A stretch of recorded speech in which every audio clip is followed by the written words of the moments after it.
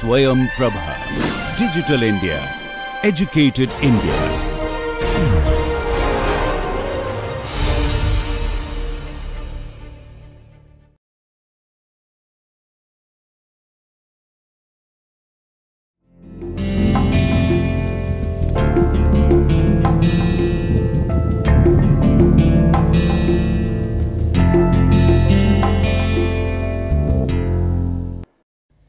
Greetings.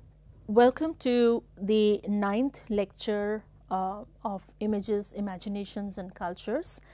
This lecture is titled Images and Intersectionality. So what I will do in this lecture is give a very broad overview of the idea of intersectionality as a sociological framework, and then towards the end of the lecture I will show you some examples of images that relate to ideas of intersectionality and how we can go about analyzing them. So to start with, the idea of intersectionality primarily comes from the body of knowledge produced by gender studies. And then intersectionality, I will show you, the journey from gender studies to intersectionality studies.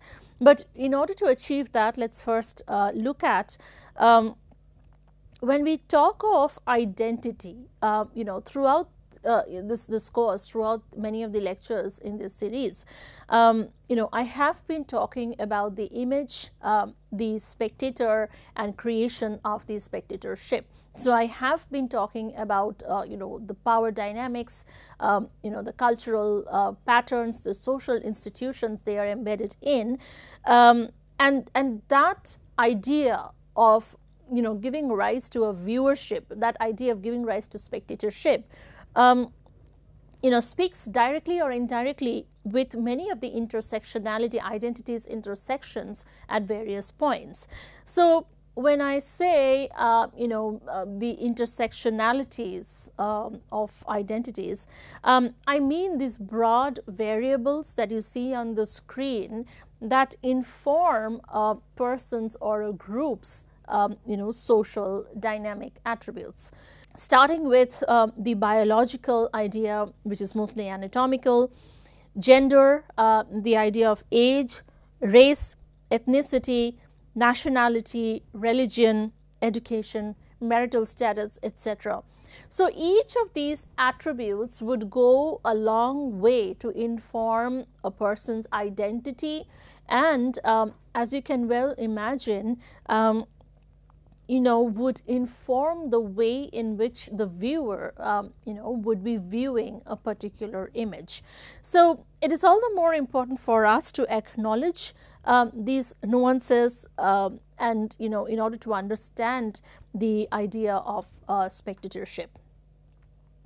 So if you look at the evolution of identifications, of human identifications in human society, and from where the idea of social stratification is also, giving rise to. So the diagram that you're seeing on this screen, on the left-hand side, you see, the shift from modernism to a shift from postmodernism on the right-hand side. And if you look at the components, defining modernism, defining the moment of modernism, you do see that a very strong characteristic feature was just the monolithic understanding of being human, that human beings as a monolithic sort of a homogeneous sort of an identity was very strong towards in the tenets of modernism, which we find sort of this monolith becoming sort of weakening as we go towards transitioning from modernism to postmodernism. And so we do see that at the transition moment of from modernism to postmodernism, we do see that there is this acknowledgement of differences. First, in the form of singular difference, that either or sort of a difference, and then in the form of multiple forms of differences, and then we do see the questions of power dynamic, relational power dynamic coming in the question. And finally, if you move towards the right hand side of the diagram, towards the stronger side of postmodernism, we do see the questions of fluidity and instability taking over, from the monolithic idea of being human being. And so if you look at the transition moment, if you look at the differences part, from singular to multiple to relational power difference, a lot of it actually has been informing how the intersectionality paradigm, how the intersectionality framework has been growing and has been evolving. So, for example, if you are familiar with the history of gender studies, you would know that what it meant to be human, started in the form of also giving way to the idea of singular differences in the form of binaries, male or female, right? Which in turn also gave way to the idea of multiple forms of differences, that it's not a binary, but there are multiple forms of differences that inform gender relations. And finally, at the crux, the very fundamental premise of intersectionality is the idea of power dynamics. So this evolution of identification, this diagram becomes all the more important for us to acknowledge at this point as we move ahead to talk about how many of these social differences that we see around us give rise to social stratifications.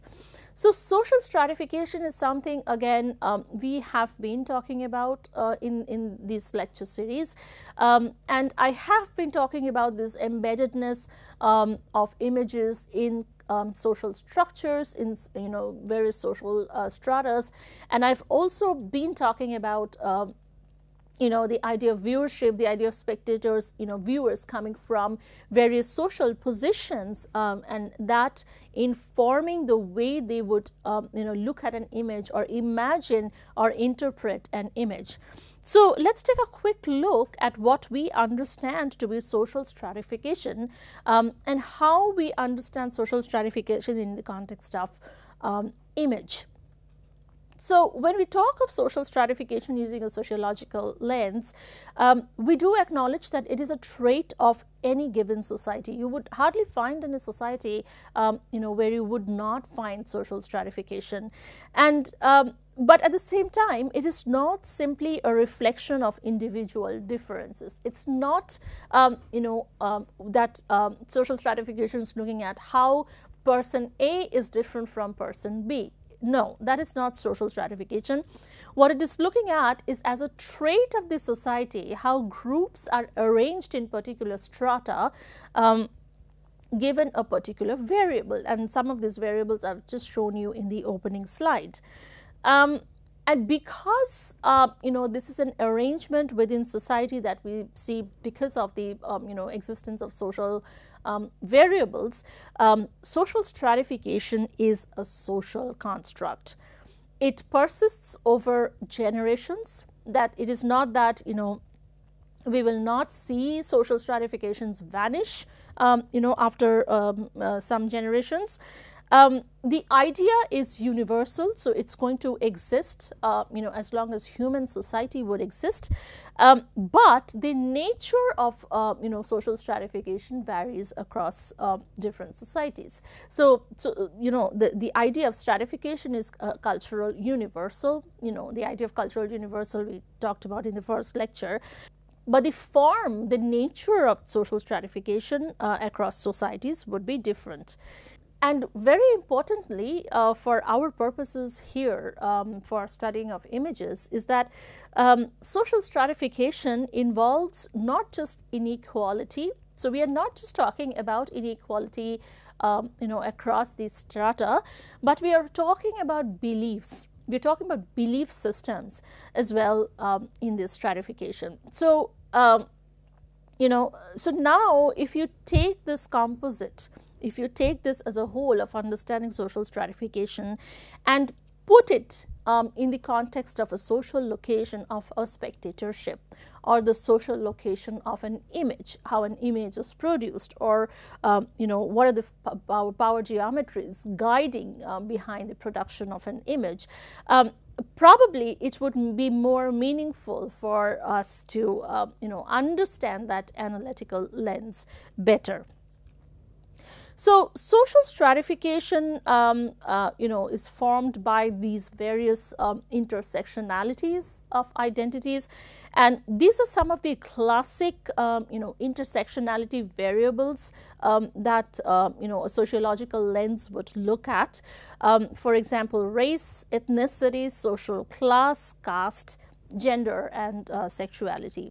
So, for the sake of time and for the purposes of this lecture, I am just going to look at the question of race in this lecture, the question of gender and sexuality, because we are talking about intersectionality, and some questions of social class towards the end of this lecture. But this is not to say that ethnicity and caste are not important in this conversation. They are of extreme importance, and there has been many significant studies, particularly on caste, that look at caste as a variable in understanding images, and so does scholarship look at on ethnicity. So I will, for the purposes of this lecture, I'm just going to look at race and the ideas of gender, sexuality in the context of intersectionality. So, why do we need to look at gender? What does gender give us with an added vantage point that will help us to understand or examine images better? So, gender, if you are familiar with the history of gender studies, you will see that gender emerged in the late 20th century as a variable that that was sort of absent in social theorizing from 18th to the early 20th century. And before the advent of the idea of gender as an analytical category, what is to drive scholarship in that regard was the assumption of binary differences in that moment of theorizing. So, as I was saying, the binary difference of male or female, they would not be gender variables, but they were rather statistical variables to understand, the biological condition of the body. And over time and over the decades and centuries, we do see that these ideas have evolved into a more fluid concept of gender from the static idea of biological condition of the body. And so gender over time has become an analytical category in current scholarship. And we do see that symbols, cultural symbols, play an important role in constitutive elements based on perceived differences. So when we look at each other in society, we are constantly trying to categorize ourselves in the form of gender. And while the process of categorizing seems to be static, gender itself is not that static an idea. So gender itself, is more fluid than we understand it to be. And the way that we can bring in more fluidity in that idea is through the practice of cultural symbols that we attach to any of these categories. Gender as an analytical category, it also signifies relationships of power. So power is something that we have talked about throughout this lecture series, and we've also seen the questions of power geometries as proposed by Doreen Massey, power as proposed in Gender Geographies of Power framework, power as proposed by Foucault in the idea of understanding relationship between the viewer and the viewed. So gender signifies power relationship, and it sort of creates a collective illusion constructing class and gender. And so class, and here class is social class, also, the construction of social class images have a role to play in constructing, such social classes. For example, in one of the lectures, I used the example of viewing of Mona Lisa, in the Louvre Museum. And, I was talking there about Foucault and the power dynamic that goes behind the scene in that, effort to look at Mona Lisa's the painting. And so, what is the purpose behind viewing of an image, or what is the purpose behind producing an image, right? So I'll talk about these dynamics a little more later in this lecture. And then gender as a subjective identity. So we have looked at, throughout the course of some of these lectures, creation of these subjects, right? Creation of the uncritical human looking at an image to translating, into an, a subjective sort of a view. So creation of a subjective identity. And particularly in this respect, looking at gender as a subjective identity, whether as part of an image or whether that image is, how that image is produced or created or viewed, we do have scholars particularly using a post-colonial lens and not really talking about images per se, but most of their work actually relate to significant aspects of image, not in the form of I would say tangible, but in the form of ideas and ideological constructs of images. So if you are familiar with the works of Gayatri Chakravarti Spivak, Mrinalini Sinha, I will use some of their work in this lecture. Lata Mani's work, Partha Chatterjee's work, Dipesh Chakraborty, Rachna Majumdar, and Stoller's work on gender as subjective identity, particularly using the post-colonial lens.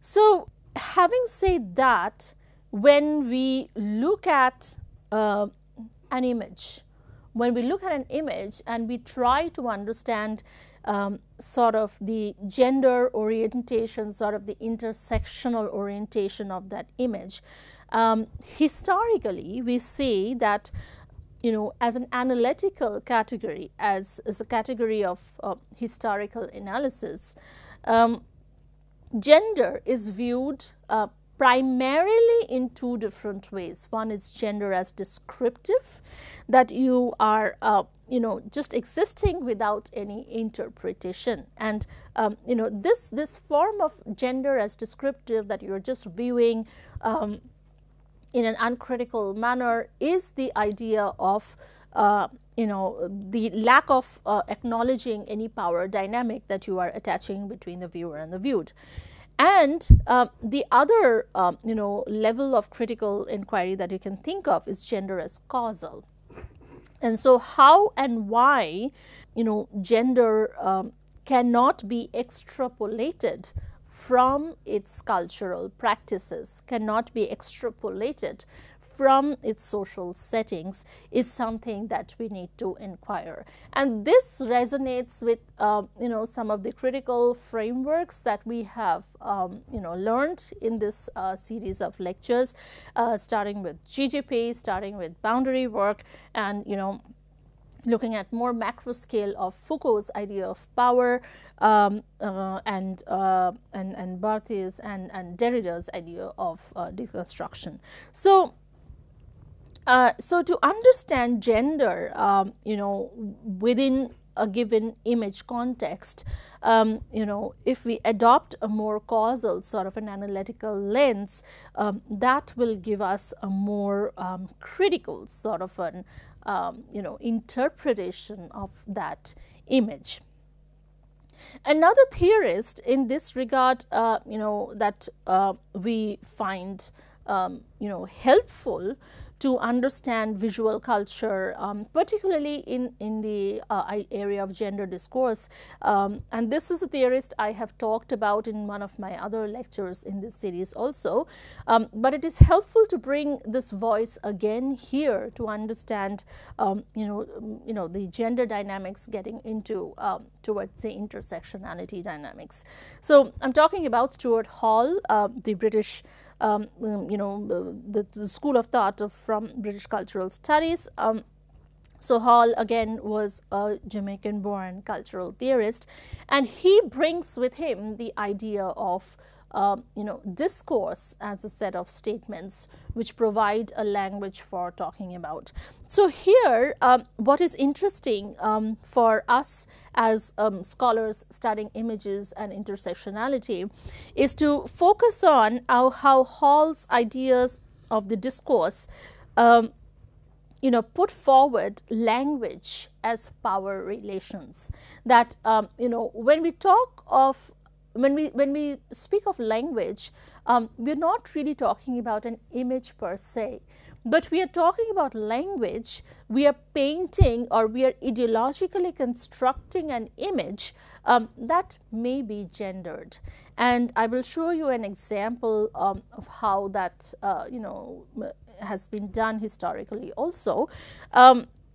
So just remember that in this case, the point of view that Hall is talking about, the role of language as power relations goes a long way to actually, inform how images can be seen, in terms of their intersectionalities also.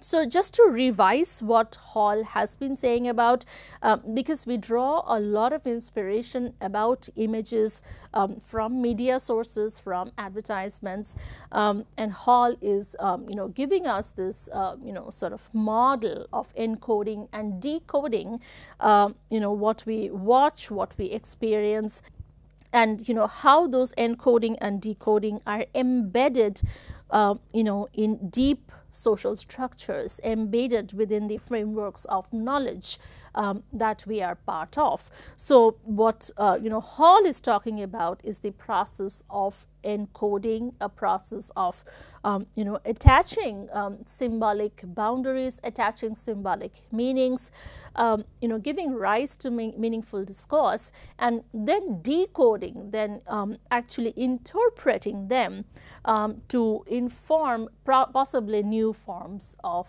frameworks of knowledge. So Hall's idea is resonating here with the idea of representation also. We have seen a part of this when we talked about semiotics in lecture 3, that the semiotics of culture, the structural and scientific study of signs and symbols, has focused by and large on the question of representation and on the sign as symbolic, and by and large it has been highly critical of approaches that recognize the relative degree of motivation between signs and objects. So, the symbolic meanings that we attach to objects as images, the symbolic meanings that we attach to these boundaries become all the more important in this context. So coming back, so looking at Hall and questions of representation, and coming back to the question of gender, is that then gender in a way in this case provides a way to decode, not encode, meanings and to understand the complex connections among various forms of human interaction.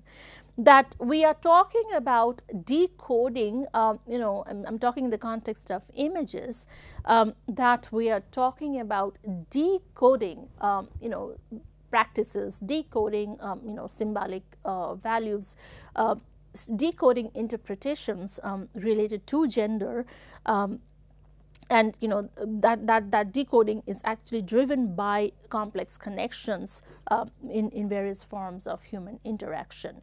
So one way to look at this idea of decoding and rendering gender a more fluid sort of an idea. You can look up Judith Butler's work, where she talks of gender as performativity. So Butler's theorization about gender introduces the notion of performativity, the idea that gender is involuntarily performed within the dominant discourses of heteroreality. So this is where Butler is, forming the theory of performativity, is that, we are constantly negotiating our gender dynamics as part of an identity, and, that forms the fundamental principle behind performativity.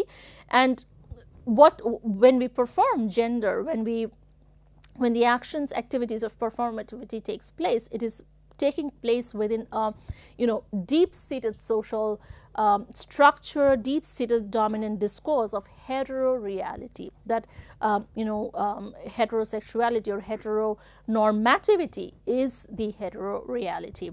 So and Butler talks about performativity as the reiterative power of discourse to produce the phenomena that it regulates and constrains. So she has a very short sort of interview on YouTube. Its title is Judith Butler, Your Behavior Creates Your Gender. So you can take a look at it if you wish. But this is pulling in together gender, the idea of gender as being fluid, an idea, and the practices of decoding ideas of gender, through viewership, through spectatorship, through an image, and negotiating certain power dynamics in that regard.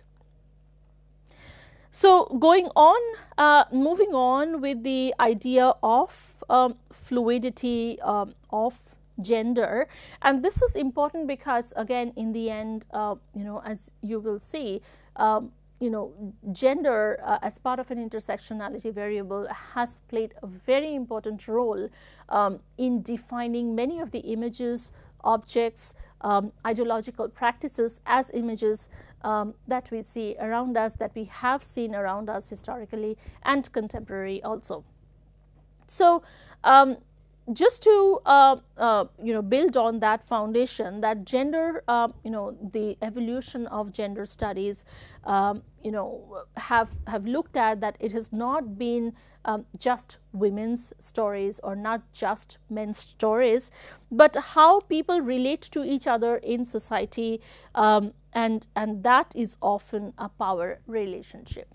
So we do see that branches of gender studies, critical theories of gender look at aspects of feminisms, aspects of masculinity, aspects of LGBTQI studies. So we do see that sort of a evolution in fluidity in the understanding of gender over time and through space. And at this point, moving on to question of intersectionality, we find that much of this scholarship acknowledge that gender is not really operating in vacuum, but at the intersection with various axes of differences. So this various axes of differences is something that I talked in my opening slide, starting with age, your biological condition of the body, race, ethnicity, nationality, religion, education, marital status, etc. So gender operates along and across these variables to give us the intersectional social position of people, and that is important because the social location of the viewer, the social location of spectatorship influences the interpretation of the image. So coming to the point of intersectionality, that we see that's around the 1990s, when we see that gender has traveled, its journey to acknowledge fluidity, to acknowledge multiple forms of gender, we do see that scholars are arguing that gender is not a property of an individual, but an emergent feature of social situations. And so it involves question of power. So something that itself is guided by questions of power will, inevitably be influencing a more complicated power relationship, in the process of viewership. And the axis of identities that inform gender relations, as I was talking about, give birth to this framework of intersectionality studies put forward first by Kimberly Crenshaw. You can read up her work, and then taken forward by Patricia Hill Collins. That they are talking about the genders operation across and along these variables of power. And so power, age, social status and ethnicity all structure how gender related behaviors play out and how they also vary in particular situations and historical periods. So what is important here is also to acknowledge the moments, the role of time and space. So because these relations would change across time, across space, therefore the idea of spectatorship, the nature of spectatorship would also be shifting given a particular image. So a particular image would be differently viewed in a particular social context or given a time and space context, and would be sort of viewed very differently in another context. Intersectionality then becomes a framework for us to understand these power relations, and scholars have tried to define what power is in this respect. We have seen classic works by Foucault operationalizing the questions of power. We have seen the questions of power in other of the lectures in this series. But in this context, power has been operationalized by some scholars as the ability of telling someone else's story and making it the only story.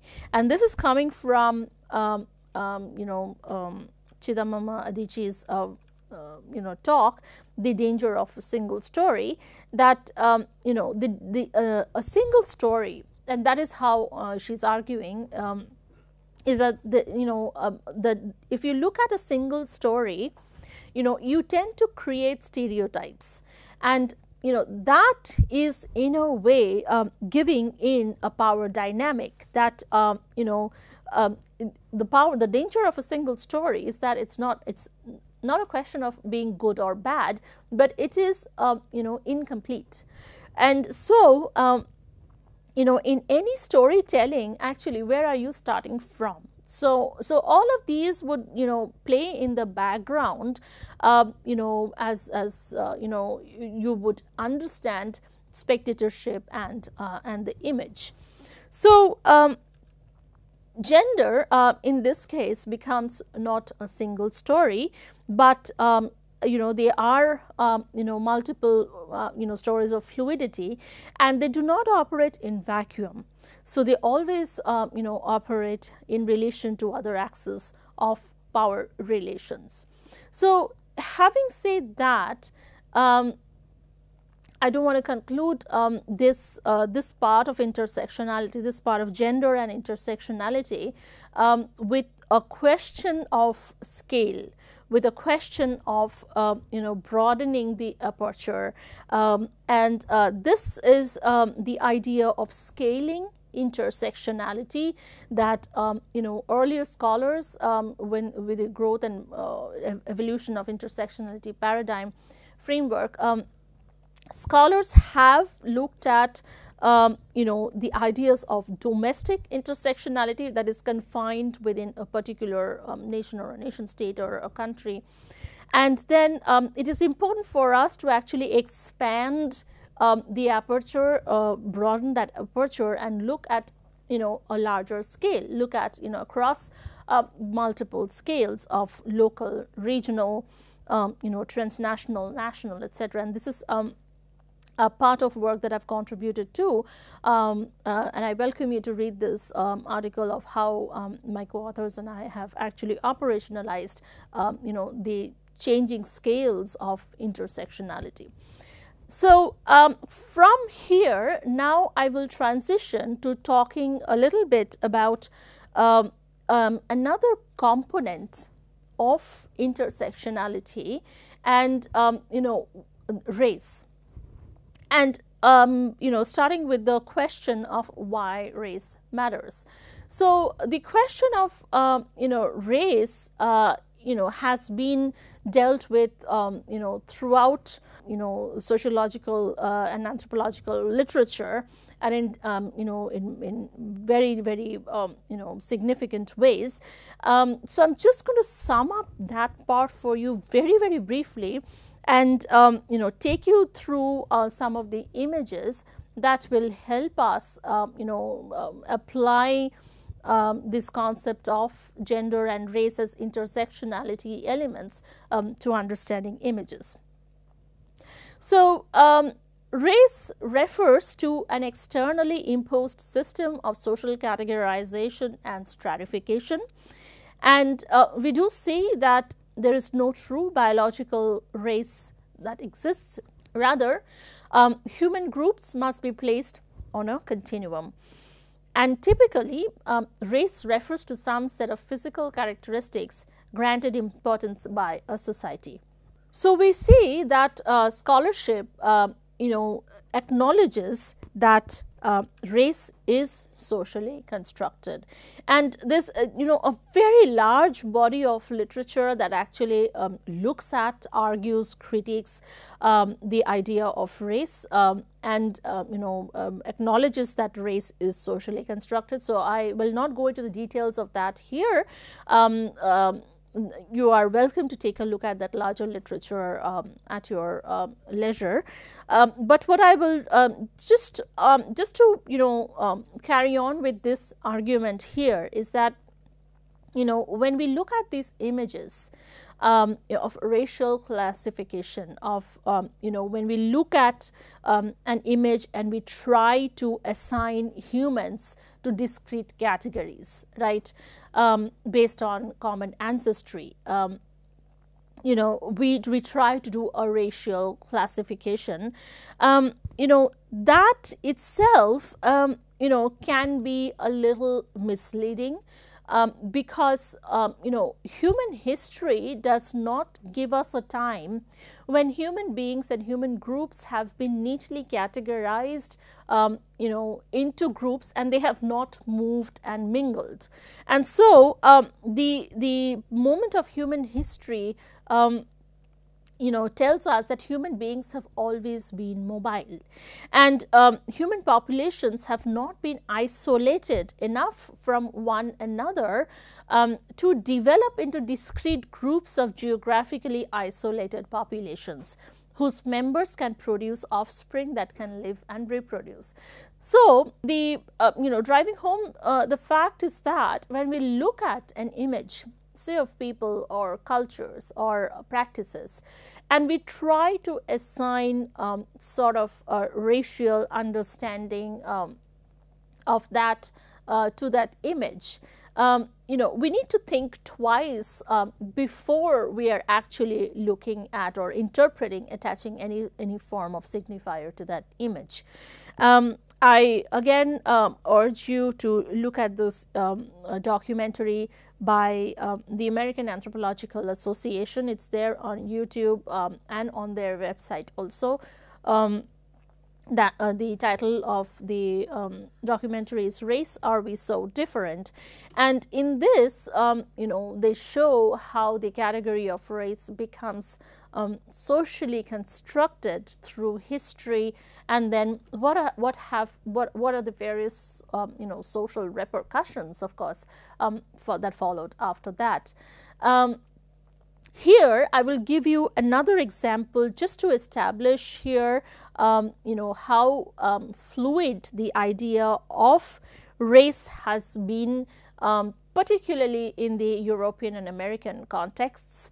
And this is an example of the US census. If you look at the US census categories, of race, in the year of the first census in 1790, the race questioned looked very different, than it does today. So the categories on US census you see are free white males, free white females, all other free persons and slaves.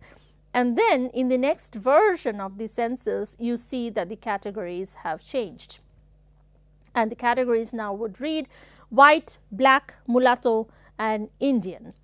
And then from there on, in 1890s, you would see that, the categories have changed again: white, black, mulatto, quadroon, octoroon, Indian, Chinese, Japanese.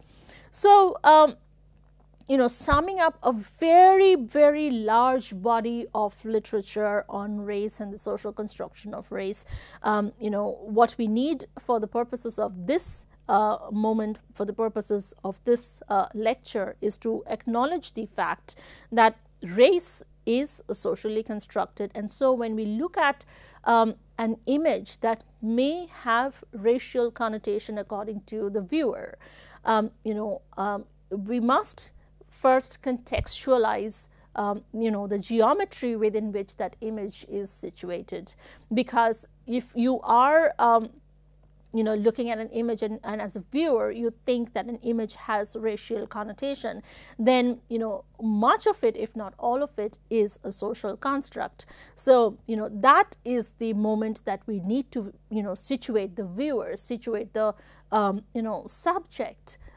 in the moment of social location to understand what you are viewing. So the idea of an race, and this is the book cover of actually Venice Neuer, that you can see the image of an African American woman from the back. So these are very powerful images that have gone, influencing a lot of scholarly debates around race, around, the construction of the social construction of race, and the ideas of cultural relativity, that, we need to bring in this idea that, each culture, or images of each culture must be understood on its own term, not on the terms of the outsider. So we have to socially contextualize, each of these images that we are seeing, and then, bringing into the interpretation and acknowledgement of placing the image in their social context.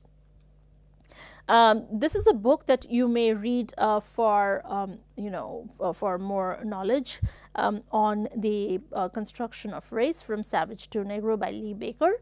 But I'm going to now move on to a more close at home sort of an example in terms of image creation and using the post-colonial lens and through the lens of the intersectionality of gender and race. And this is the moment of, that the example I'm talking about is, the creation of manhood and the colonial empire. And this is coming from Mrinalini Sinha's work on colonial masculinity, where Sinha actually draws the audience to an argument that the the colonial empire building in South Asia, India, were represented as a masculine enterprise. And the image that you see on the screen is the book cover of Sinha's book, which is titled Colonial Masculinity, the Manly Englishman and the Effeminate Bengali in the Late 19th Century. And mind you, here, Sinha is talking about manhood as a gender context. And she's drawing from discourse, she's drawing from colonial discourse that has this ideological construction of an image of an Englishman being quote unquote manly, and an ideological construction of a Bengali man in this case to be quote unquote effeminate. So this is a classic example that we see, drawing from Mriganandi Sinha's work, that, gender discourse, provides us with these ideological parameters to, navigate these power geometries of images. And of course, there's this larger argument why this was required by the colonial rulers, why these categories of, manly and effeminate, manhood, masculinities were required for the running of the colonial empire. So, and this also speaks to the gendering of space through images that you see, around you, and therefore, again, culturally contextualizing the image that you are looking at forms, a very important part of, reading an image, of interpreting an image. So, coming back to the idea of, the race concept and why is it problematic to just look at, an image and assign a racial category or, any sort of, socially constructed category to that image is problematic, is that scholarship has shown that, human beings do not neatly fit into any one race. And so, we have to be very, very careful when we look at an image, and when we are looking at an image to interpret in terms of gender, interpret in terms of race.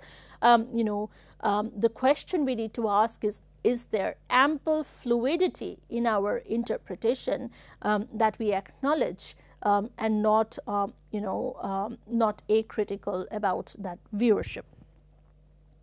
So, this is another example of a set of, images that we see again in the racial context, and this is from the moment of apartheid and beyond, that, each image in their own right, tells us a lot about, the social construction of race as we understand it, and, each image in their own right is carrying a symbolic meaning. So again, I will not go deeper into this, but this is just used here, for example. Another example many of us, if not all of us, are aware of is, how these gender, discourses, gender tropes are actually, exercised, practiced in society through images, through the creation of images. And this is the example of the trope of the angry black woman, and this is with regard to Serena Williams, sort of a moment in the game. And, this is just to bring an example from very contemporary times to show that the ideas of intersectionality, the ideas of race, gender, intersectionality are so ingrained into social structures that, when we create images, whether again in the form of an object or a tangible painting or a photograph or a cartoon or an ideological construct of an image, these these inform, the production of an image. And this is of utmost importance as scholars for us to acknowledge, that we are always mindful of the critical angle, always mindful of the critical power play that is, being negotiated in the process. So, moving on to what we understand to be this, intersectionality and intersectional standpoints. I have talked about this before also. So, we are talking about an intersectional standpoint that is at the center, at the intersecting points of these, experiences of race, class, gender, sexuality, nationality. And that, all of these would intersect as at a position to produce a social location of power. And that social location of power would be of, utmost importance for us to, navigate the viewer-viewed power dynamic.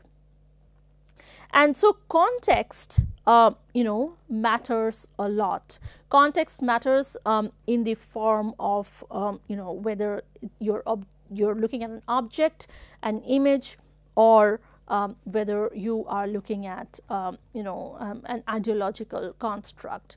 So, summing up with the idea of race and gender here, scholar Oiwumi actually sums it up very nicely in this regard, is that the last 5 centuries, described as the age of modernity, have been defined by a number of historical processes, including the Atlantic slave trade and attendant institutions of slavery and European colonization of Africa, Asia, and Latin America. The idea of modernity evokes the development of capitalism and industrialization, as well as the establishment of nation states and the growth of regional disparities in the world system. The period has witnessed a host of social and cultural transformations. Significantly, gender and racial categories emerged during this epoch as 2 fundamental axes along which people were exploited and societies stratified. So, this is just summing up in a quote what I have been talking about throughout this lecture, that the 2 most important intersectional variables, race and gender, have gone a long way to actually inform who we are as a people and who we are as a spectator. So, from there now then I come to the conclusion of this lecture, and I take you through some very powerful images, and we will try to look at them from the intersectionality point of view.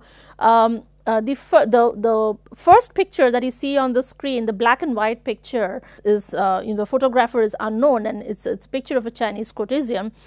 And this photograph, is showing, an Orientalist sort of a reclining female, and in a studio setup, the photograph is taken in a studio setup moment.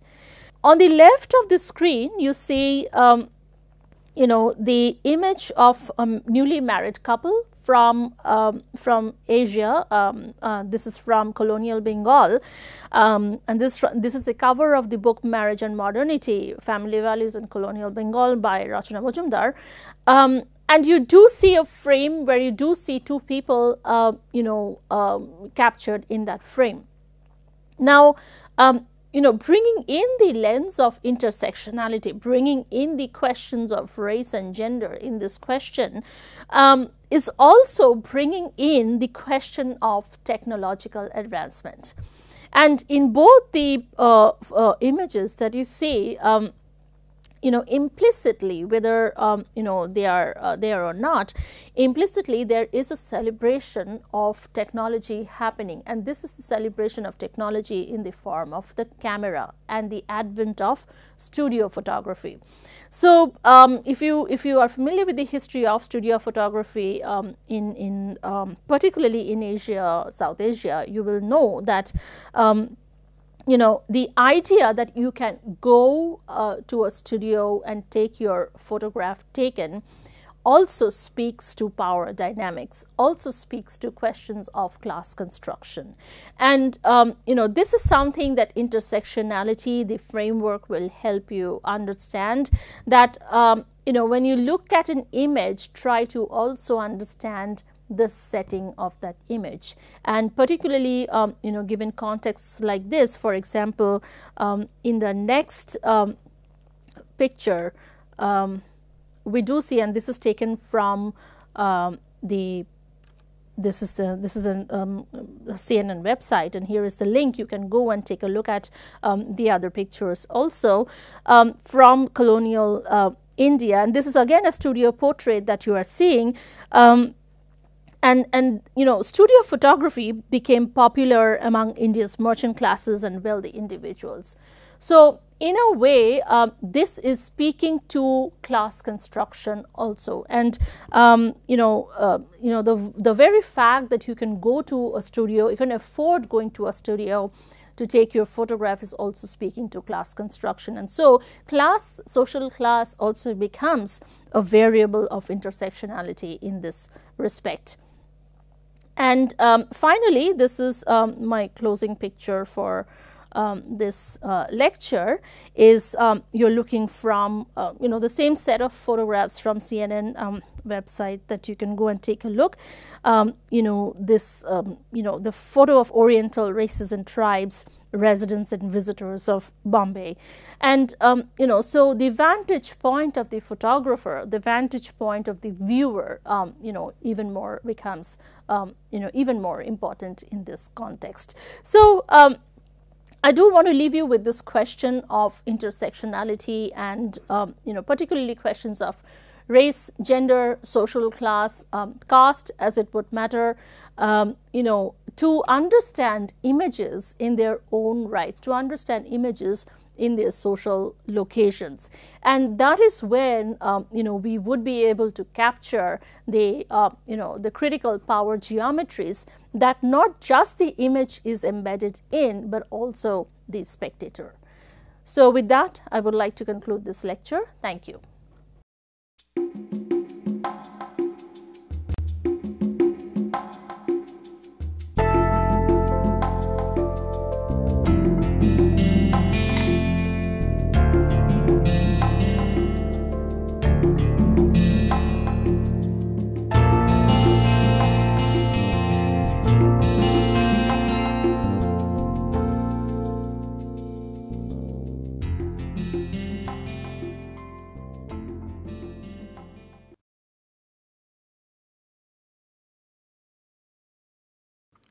Hello and welcome to this piece of literary snippet. We usually know William Shakespeare as the most revered figure in the history of English literature. But we often tend to forget that he has also been one of the most hated figures in literature. And here I am not talking only about those boys and girls who have to memorize long sections from Macbeth or King Lear or Julius Caesar before they can go and sit for their school or college exams. But I am also talking about people who are themselves quite famous authors. Tolstoy, for instance, considered the writings of Shakespeare to be, and I quote, crude, immoral, vulgar, and senseless. George Bernard Shaw absolutely loathed Shakespeare, as he did Homer. But perhaps no other criticism about Shakespeare is more damaging than the one which says that Shakespeare is a marvelous storyteller, provided someone has told him the story earlier.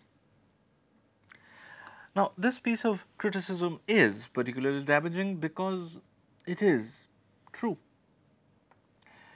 None of Shakespeare's plays contain any original story whatsoever. They are all written using pre-existing materials, pre-existing stories. Now, does that diminish the stature of Shakespeare as a dramatist?